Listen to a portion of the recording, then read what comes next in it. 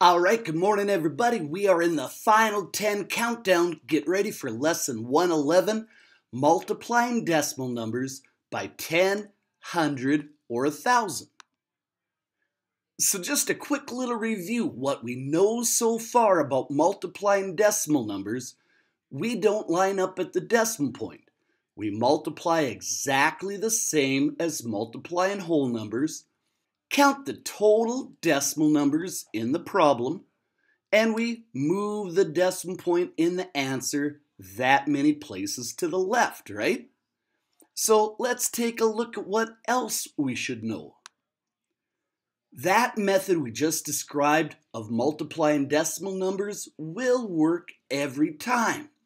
But if you're multiplying by a multiple of 10, either 10, 100, 1,000, 10,000, whatever, there is a shortcut you can take. And this is only going to work when multiplying by multiples of 10. Start with the number that's not a multiple of 10. In this case, it's 1 in 366 thousandths. Count the total number of zeros in the multiple of 10. Like if it was 10, that would have 1 zero. Or if you're multiplying by 100, that would have 2 zeros. Move the decimal point in that number that many places to the right. So I'd start off with 1 and 366 thousandths. I'm multiplying it by 10, which only has 1 zero, so I just want to take my decimal point and move it over one place to the right. That would give me a grand total of 13 and 66 hundredths. Because when you multiply by a whole number, the product gets larger, right? So the trickiest part about this is, do I move my decimal point to the left or do I move it to the right? So remember, the old regular way, we move to the left in the answer. If I was taking 1 and 23 hundredths and multiplying it by 10, I'd start off with 1,230. Then I'd count my total number of decimal points, which would be 2, and move it over 2 places in the answer. This way works every time. And then the final step, I would just have to go and erase any of my jump lines. And now that I look at it, I really don't need that 0 at the end. So I ended up with 12 and 3/10. But let's check this out in the shortcut version. In the shortcut version, I'm just going to go and count how many zeros I have, move my decimal point over one place to the right, and I ended up with exactly the same answer, right? But again, it only works when multiplying by a multiple of 10. So let's go and try a few of these.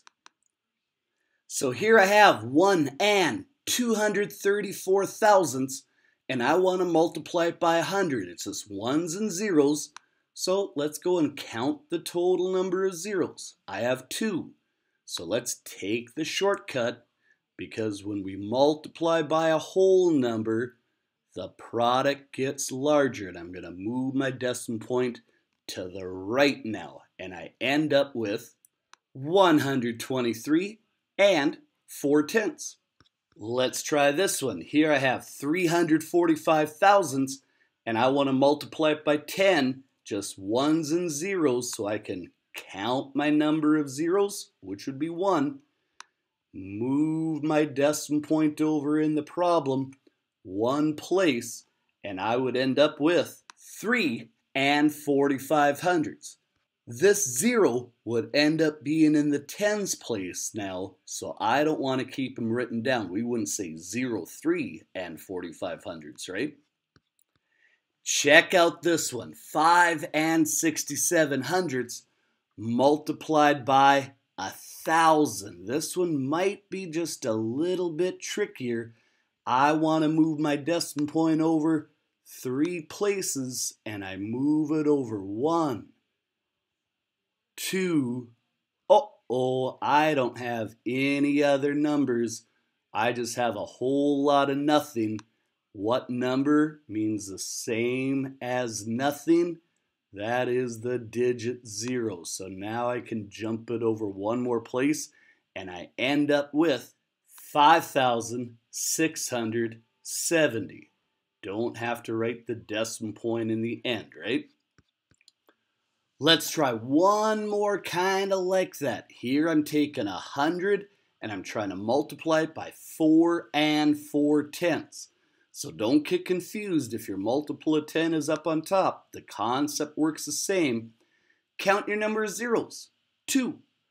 When you multiply by a whole number, the product is going to get larger. So let's just go and move the decimal point over 2 places. Uh-oh, I have a whole lot of nothing again. So let's write in one more 0.